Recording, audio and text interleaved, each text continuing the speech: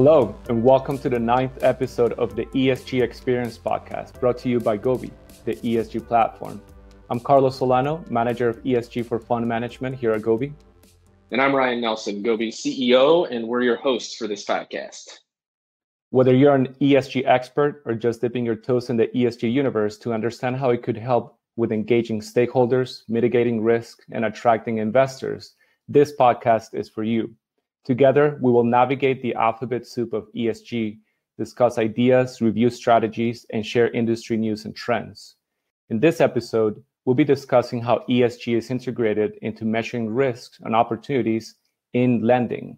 To help us with this conversation, we're pleased to be joined by Tim Kleiman, Managing Director and Head of ESG for Golub Capital. Tim joined Golub in 2011 and is a Managing Director and the Head of ESG. He is responsible for overseeing the implementation of the firm's ESG practices, communicating them to key stakeholders, and driving continuous improvement. He also supports the firm's Investor Partners Group as a subject matter expert for the firm's private funds. Prior to joining Golub Capital, Mr. Kleiman was an investment professional at D.E. Shaw & Company, where he focused on fundamental credit and equity strategies.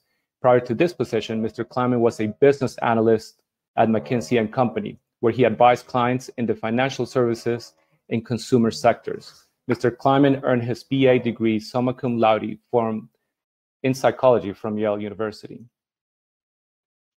Tim, thank you so much for joining. Oh, thank you, Carlos and Ryan, for having me. I'm thrilled to be here. I don't know if you know this, but I live in Brooklyn, New York, and podcasts are kind of the highest form of cultural currency in Brooklyn. So you are massively increasing my credibility in my neighborhood. So I'm grateful for the opportunity.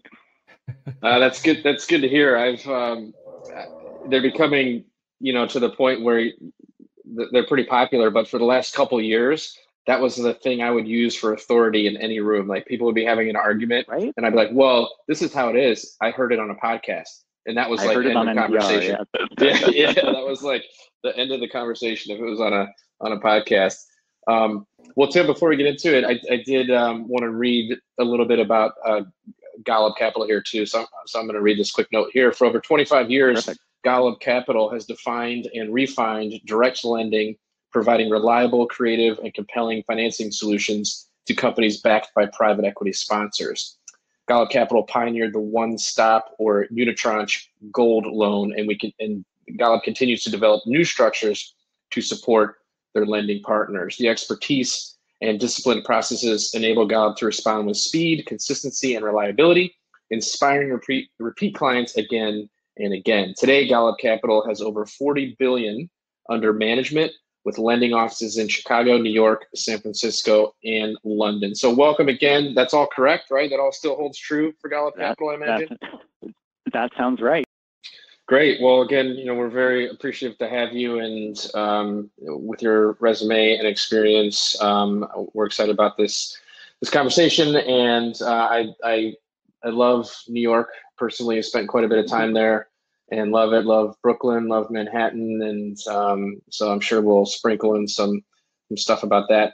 But to kind of, yeah, great.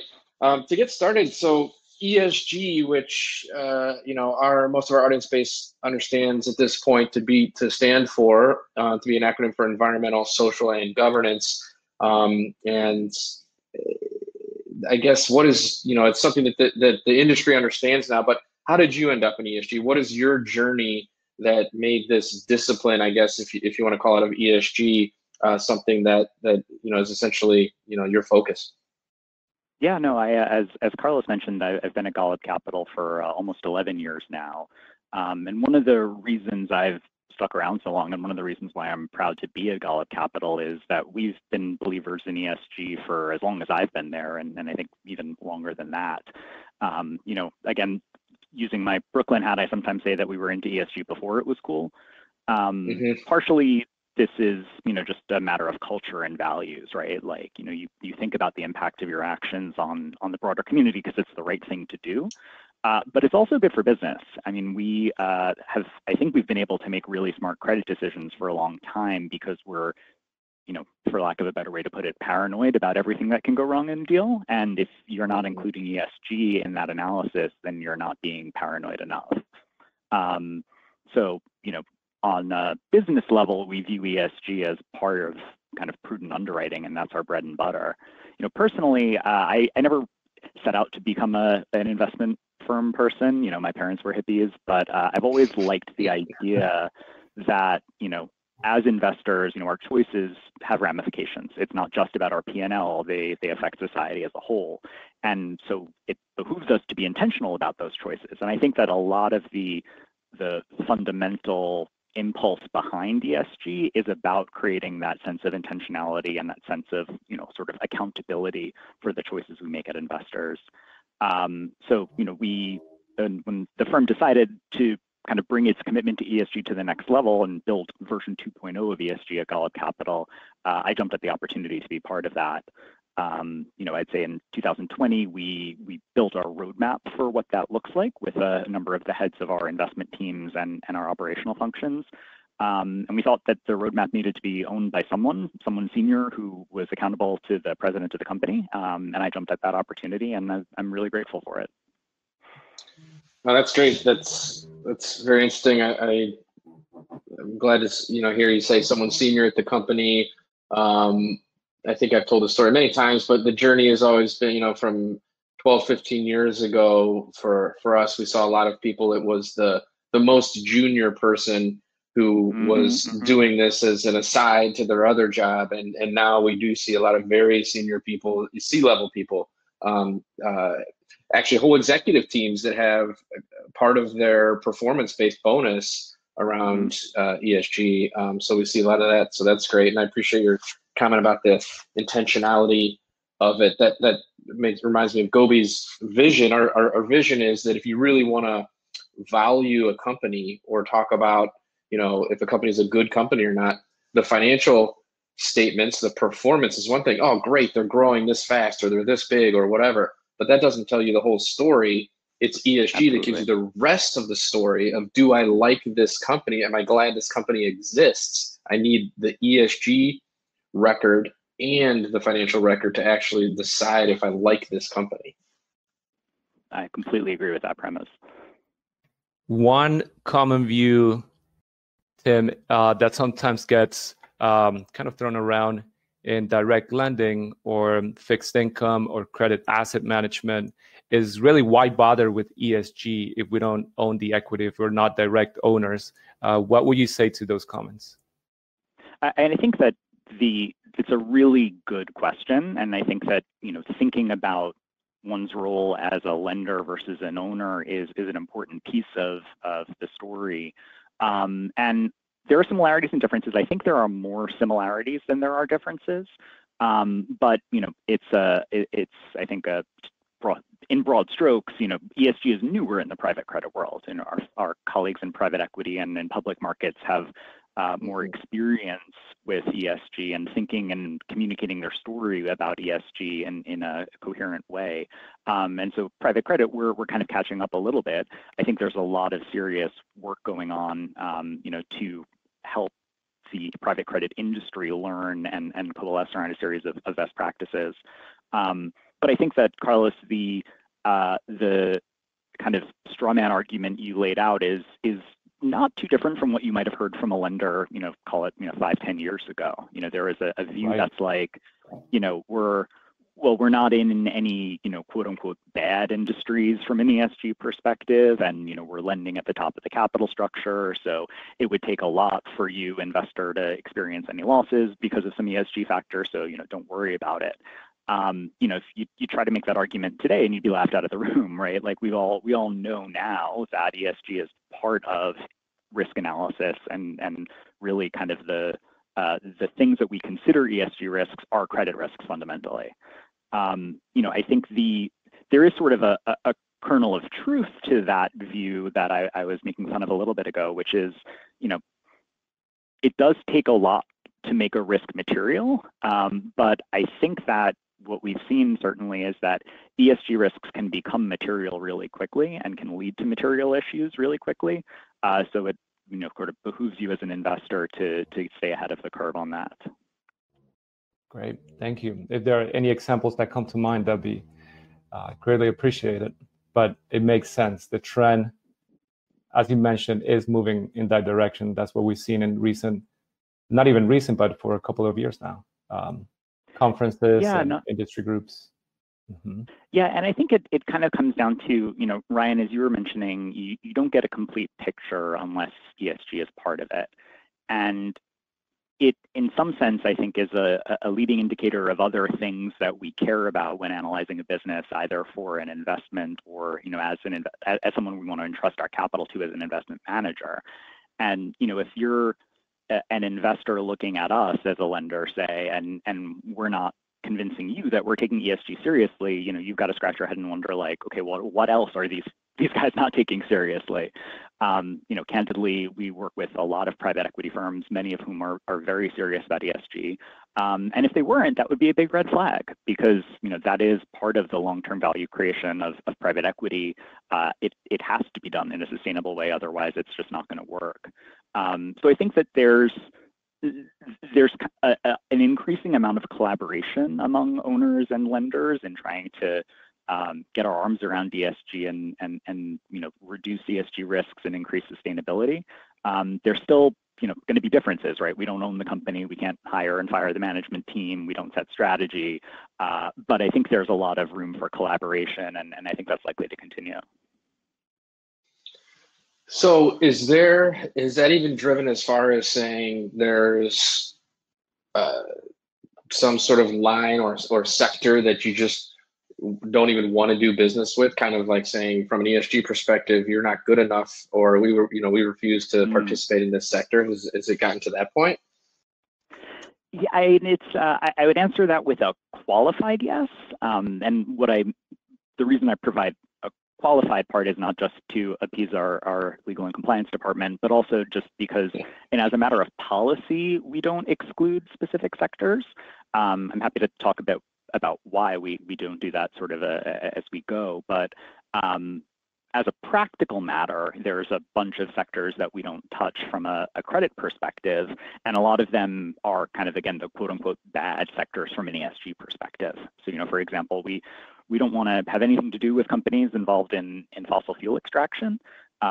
We have no edge when it comes to forecasting oil prices. I'm not sure anyone does, and we don't want to have the success or failure of our investment depend on commodity markets that are volatile and beyond our control. And I think there's a philosophical question of, okay, well, does this mean that we're passing on these deals on ESG grounds?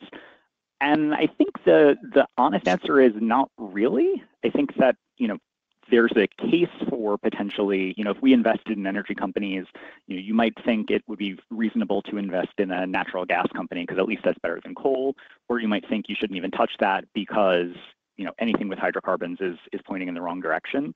And, for us, we don't have to resolve that argument. I think that's a tough argument to resolve because there's, again, kernels of truth on both sides. But we don't need to apply that sort of subjective ethical filter to end up in the same place as saying, no, we don't want to expose our capital to this industry.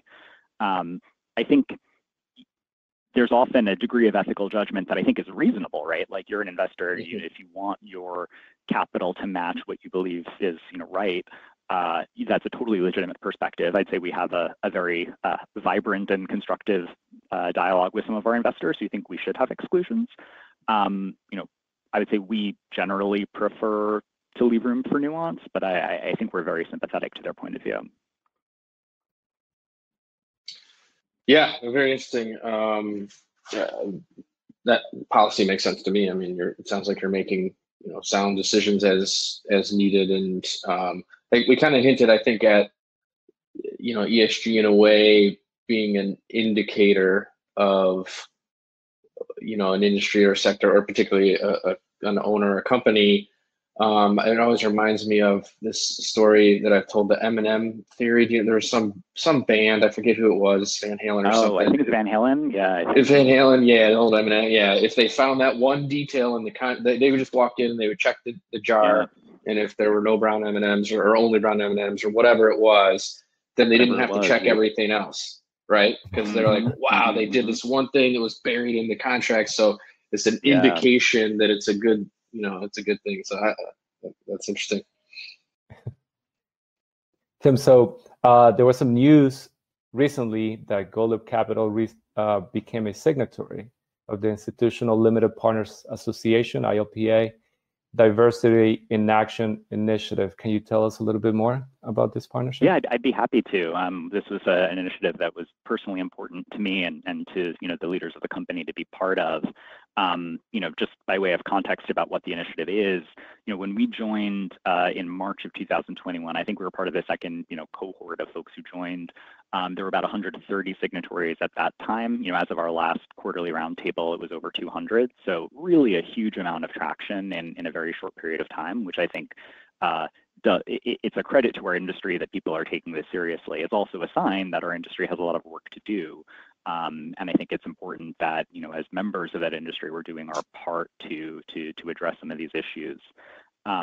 Formally, what the Diversity in Action Initiative isn't about is it's all about connecting, us with our peers to talk about best practices, discuss common challenges, and I think that ILPA's done a really nice job curating a forum where investors, asset managers, consultants, other stakeholders can come together and have a kind of safe and candid environment for discussing these issues.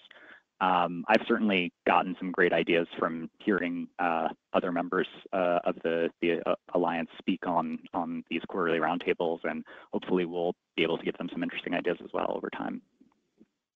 Yeah, some of these, I like that kind of creating a good place to have a conversation and a safe place. Some of these conversations can be, tough to approach. Like even, smart people, you want to be politically correct in their sensitivity, and you're worried that maybe you don't know exactly what's appropriate and how to address the conversation, so then they don't happen. So I appreciate when we say, hey, this is a safe space. If you say the wrong thing, or if you don't, whatever, we can step through it. And so I think that's very cool. Yeah, I mean, this is hard. I mean, it really shouldn't be hard, right? Like in a perfect world, it wouldn't be hard. But when you're dealing with root causes of inequity that go back decades and centuries, right? You're not gonna have all the answers right away. I'll be the first to admit we don't have all the answers. And I think that to your point, that kind of is a very humbling perspective, and we ought to approach these questions with a degree of humility. No, that's a great way to say it. I try and encourage that when we can. How are you measuring ESG at Golub Capital? Do you have specific focus areas, or how have you put some sort of performance base around it? Yeah, I distinguish a little bit between what we do on the investment side and what we do sort of internally for the firm. I think the investment side tends to be what people focus on. And for us, the real kind of metrics and key issues vary by industry and by subsector. When I described earlier how we had this roadmap for ESG version 2.0, a big part of that was developing under templates that are customized by industry and even in some cases by industry subsector that really hone in on what are the ESG risks that are most likely to become financially material given the context of that industry and sector. So, for example, if we do a lot of software deals, we have a very big and very successful enterprise software lending franchise, and there you might not think of that as even having any ESG issues, right? But there's a whole slew of issues around data protection, consumer privacy, all cybersecurity, right? And those all speak to governance and to some extent the social side of things. So there are real ESG risks, and we want to hone in on those when we do a software deal. If we were to lend to a specialty retailer, for instance, those issues are still relevant, but you also would add a whole layer about worker health and safety, for example. So there are some differences between sectors and subsectors, but I think that the common theme behind a lot of our work is, we're big believers in standardization. I think I don't know if it's officially required reading, but it might as well be required reading. Atul Gawande's checklist manifesto. We're very big believers in replicable processes, and by designing these templates to be as comprehensive as we can, we like to think that that's improving the consistency with which we're analyzing these issues. On the firm level, I think we're we're wrestling a little bit with this question of like, what are the right things to measure and manage and incentivize. It's tricky because, you know, numbers never tell the whole story. And I think I think it would be fair to say that a lot of our goals are, for the near term, are really focused more on actions that we're taking. If we can't necessarily guarantee the outcome's going to come out one way or the other, but we follow through on the commitments we've made to, you know, expand the diversity of our our applicant pool for job positions, for example. You know, that's something we can do. That's something in our control, and you know, I'm certainly accountable for part of that as our you know, the members of our HR team. And I think that a lot of the firm level ESG issues and D&I issues fall into that category. Yeah, no, that's all very smart. And again, I'm impressed to hear how mature this is, like you said, and you know, maybe a little bit the industry a little bit behind equities and, you know, other public markets and that, but still, you know, you guys have a lot going on. That's great. You mentioned D&I. You already talked about, you know, we talked briefly about the challenge, how to approach these conversations with humility. I really like that. D&I, diversity and inclusion, of course, is a hot topic, if you will. One of the frequent questions that we hear from our clients is, why do D&I programs fail? What are the components of a successful D&I strategy? Do you have anything that you can offer as advice on that? Yeah, I mean, before I jump in, you know, first, just to reiterate that point about humility, you know, again, I don't have all the answers. Our firm doesn't have all the answers. I'm happy to talk about how we're thinking about the issues, but I want to acknowledge that I'm not saying, you know, this is what it, you know, we know the secret sauce behind what makes this a successful program. I'd also acknowledge, look, I'm a white guy, I'm able-bodied, I'm cis male, you know, I'm gay, so I get like one diversity point, but like there's a lot of, you know, aspects of this question that I know I approach from a position of privilege. And so, you know, on balance, I'd much rather be listening than talking, but you graciously invited me to do some talking, so I'm going to, you know, set that principle to the side for now. You know, I think that I'm glad we started with that question about the industry initiative, because I think it points to the fact that there are multiple layers on which, you know, as a business, and you can kind of practice good diversity, inclusion, and equity practices. There's what you do as a firm is one level, there's what you do as an industry as another level, and then there's kind of what you do as society on the third level. And we think it's important to attack all three of those because they're ultimately linked to one another. So on the industry level, we talked a bit about how the ILPA Forum is really helping us collectively identify best practices. You know, at the firm level, you know, really we're focused on recruitment and retention. We have very talented, diverse employees. I think I looked at the data most recently, and you know, half of our employee base are women or identify as people of color, and that's, you know, I don't want to pat ourselves on the back for that, but it's, you know, it's a promising indicator in my mind, and I think there's room that we can do more. And part of that comes down to making sure that we're seeking talent from a broad and representative set of channels. Just to give one example, because I find it's always helpful to hear concrete tactics as you're designing these programs. We recently partnered with an organization called Jopwell, Jopwell, for those who want to follow up with them. They're terrific. They've been fabulous partners. They're a career advancement platform for designed primarily for Black, Latinx, and Native American students and young professionals. And you know, they've been great at surfacing candidates for us, and I'm very optimistic that this partnership is going to continue to flourish. And we're looking to replicate that with other organizations.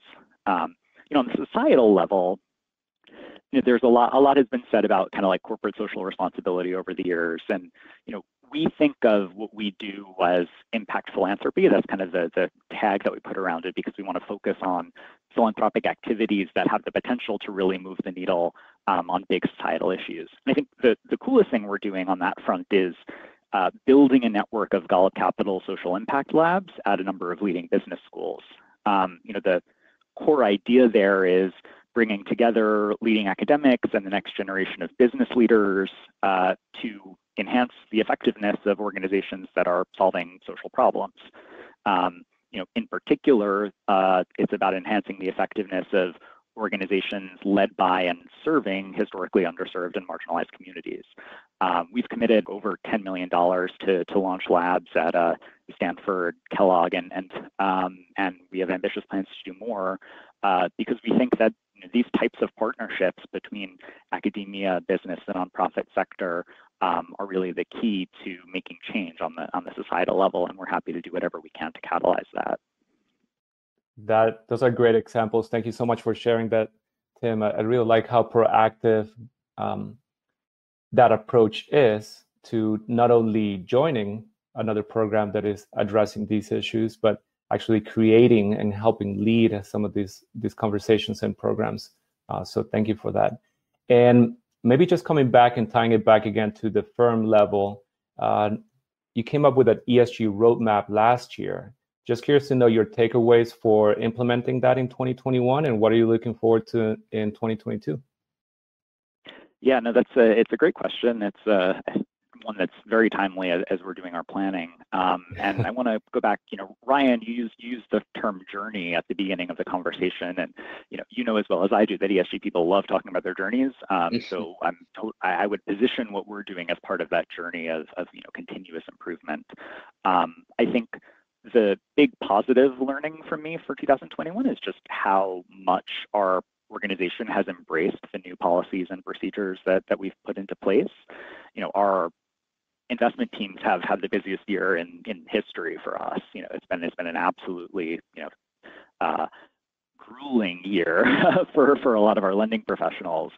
And you could imagine a bit of resentment about, oh, now I have to fill out these ESG templates. What's this all about? I'm too busy. And there's been none of that. There's been deep acceptance from the investment teams that this is part of what our responsibilities are and part of what helps us make good investment decisions. And at the end of the day, we live or die based on how good our credit results are. And so because we've been able to, I don't even think we had to work that hard to persuade the investment teams that this is part of good credit analysis, and the responsibility falls on the deal teams themselves. It's not just kind of ESG person coming in from the outside. That level of eager embracing of the new initiatives is really, really encouraging. I think that's when I think about where we have opportunities to improve, it's just we still don't know what we've learned yet from this year, and I think we're going to, as we look back over the next couple of months, have kind of better ideas about, okay, this is what really worked. This was something that we did that wasn't that effective. These are good ideas that we've heard from some of our peers that we're not doing. I don't know exactly what those are, but I think the theme of just kind of continuous improvement and raising the bar is really where we're headed for 2022. Great. I do have one quick follow-up to that. And what you're measuring in implementing this roadmap, some of the recent talks is the difference between inputs such as writing a policy versus action and some of these engagement just activity. But then ultimately what we want to track is outcomes, right? And actually moving, for example, diversity, which it sounds like from the examples you gave, you're doing a great job at. And just curious to know how those conversations go, if you have any recommendations or lessons learned for driving outputs, not just inputs and activity, if that makes sense. I think it makes perfect sense. I mean, I think the premise is really right on, which is, measure it and it moves. And, it's, I think, often the challenge in ESG world and D&I world is, okay, well, what's the right thing to measure? And by right thing to measure, I mean, what do you measure that gives you the outcome that you want to have and helps you see that outcome? So I think it's a really deep question that you asked. Again, I wouldn't say that I have all the answers.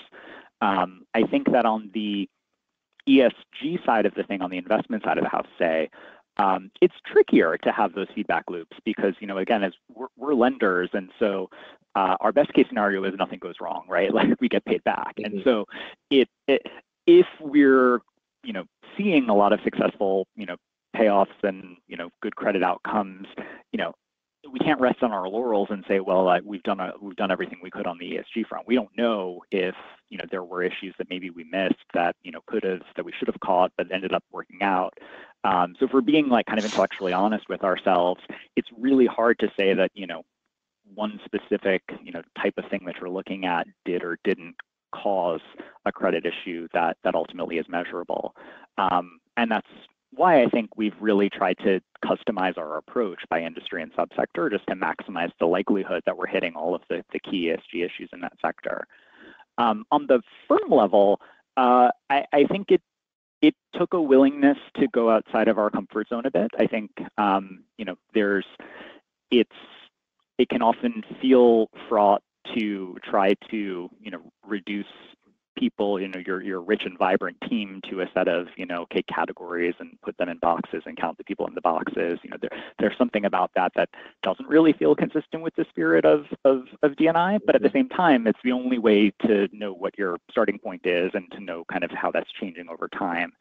And we've had, I'd say, fundamentally constructive, but tough conversations internally about, how should we track, what should we track, what should we report, how do we report it in a way that's, both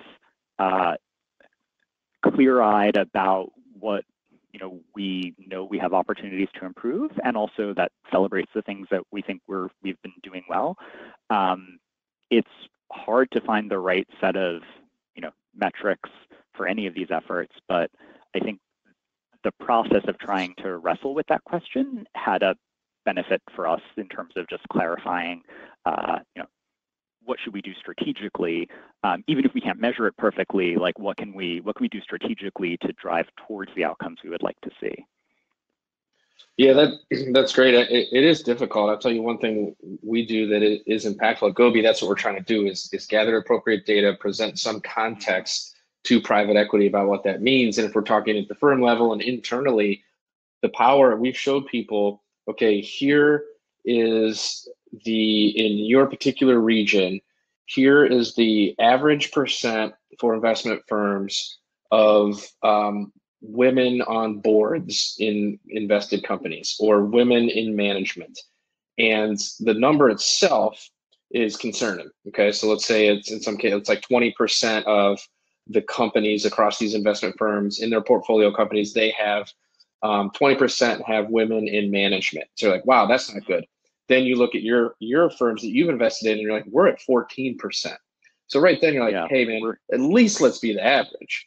Is that where our bar is? 100%. Maybe not, but you're definitely inspired to do something, if you look at it that way. So it's not always the answer or whatever, but putting that data in front of you often inspires people to do something.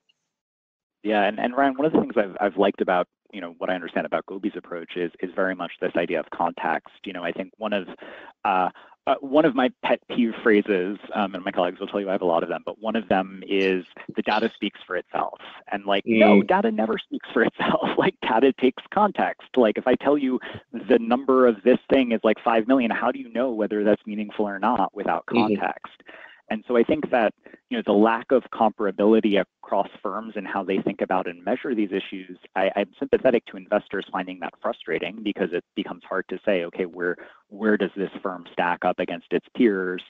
And at the same time, it makes it harder for us to say, okay, well, are we really behind the curve? Are we ahead of the curve? Are we a little bit of both? So I commend you for being part of the solution on putting context around these kind of hard to define concepts. Yeah, no, I appreciate that, and we commend our customers who publish data, or at least look at it internally. Sometimes publish it externally, or at least share it with their limited partners. That data that's not necessarily, or information that's not necessarily great. Of course, they try and bring the context to position themselves better. But it's still early in the people that are willing to even look at it. Then they look at it and it's not great, but now we've done it. Other firms haven't even looked at it. So that's I don't know, interesting that people are doing that. Well, I appreciate you sharing all of this today. I know you said you enjoy listening, so I do thank you for setting that aside. And speaking as well. I really appreciate what you're doing at your firm. And the reason that we're in the private equity industry, of course, is because this capital is very influential. And, capital is, and you can say it really drives the world. So we are able to have a lot of impact because we're helping firms that have a lot of impact and drive a lot of business and drive the next companies that are going to get to their next level. So it's really great that you're looking at it from the firm perspective and how you lend. So that's great. Oh, I did want to mention, you said context. This is what I almost forgot. Context and nuance. Those are like words. There's a nuance to it, and everyone's like, "Well, let's not focus on that." And I'm like, "No, let's address the nuances. That's the fun part. That matters. But you got to bring context." Well, Tim, I want to bring a little bit of is it levity? Brevity? Brevity means free. Levity to the conversation here at the end. We have a fan favorite short little game here that we play. It's very easy. All you have to do is say the word beans or beer, and so there's a 50% chance in the world of craft. I saw this on a couple of your earlier episodes. I was very nervous about my hit rate on those. Yeah, it's coming. So our interesting thing is, in this world of artisan and craft, and which again I very much enjoy, but there's so much great coffee out there now, and so much great beer, and I really try to find some ESG connection. I struggle. Well, I'll get to that in a minute, but all you gotta do is say beans or beer. I'm gonna tell you a place. Okay? Ready? Okay. Ready. East Rock Brewing Company. East Rock Brewing Company. Rock. East Rock. East Rock. Well, I feel like you're kind of leading me down the path of, questioning whether is brewing. I'm really kind of like trying to get into your head of is brewing like a misdirection, or is it actually just literally it says brewing in the name, and even though you can brew coffee, like we always think about a brewing beer. East Rock sounds to me like a craft beer, so I'm tentatively and reluctantly put my chips on that. So you're going to say beer, even though you were worried that I was trying to lead you down the path? It's a leap of faith, but I think we're going to go with it. Okay, well done. You are correct. All right, excellent. Does East Rock mean anything to you, or no? Not really, but it sounds very sturdy. So a nice hearty type of words. So I'm sure the beer is excellent. I believe it's in New Haven, which I believe you spent some time there, right? Indeed you did at Yale. And so due for a trip back. Good. Well, you should check out East Rock. As far as I know, a family-run business. If you're a beer drinker, a family-run business. But yeah, I thought maybe East Rock might mean something to you out there in New Haven. No, thank you so much for having me, Ryan. I really, really appreciate the opportunity to talk to you and Carlos, and really appreciate the work you're doing. Thank you, Tim. I really appreciate you being here and taking the time to talk to us. For everyone listening, thank you for joining us on the ESG Experience podcast. There's a new episode every month. So if you enjoyed your time with us today, make sure to subscribe on your favorite podcast directory. And our next guest, the first guest for 2022, will be Laura Coy from William Blair. She works closely with clients, key stakeholders, and colleagues around the globe to deliver best-in-class programs and approaches for charitable giving and ESG strategies. Thanks to all of our loyal subscribers for continuing to listen and support our podcast. We want to continue if you want to continue the conversation, please follow us on your favorite social media channels with the hashtag ESG Experience.